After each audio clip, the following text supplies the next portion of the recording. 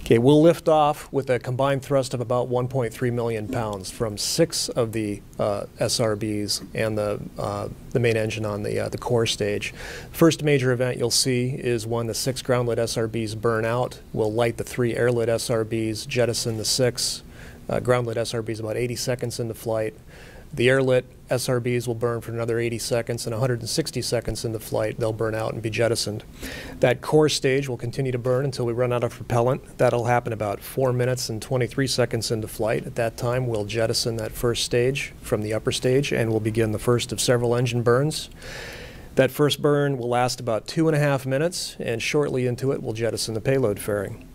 After that 2.5 minute engine burn is complete, we'll enter a parking orbit coast for about an hour. At the end of that coast, we'll be in the proper position for doing our second engine burn. That'll be a 4.5 minute burn. And when that burn is complete, we will have placed the spacecraft into the translunar trajectory that they need to be in. Over the next 20 minutes, we'll reorient the upper stage. We'll separate both of those spacecraft about 10 minutes apart, and then we'll perform a series of maneuvers with the upper stage to move it safely away from the spacecraft as they continue their mission.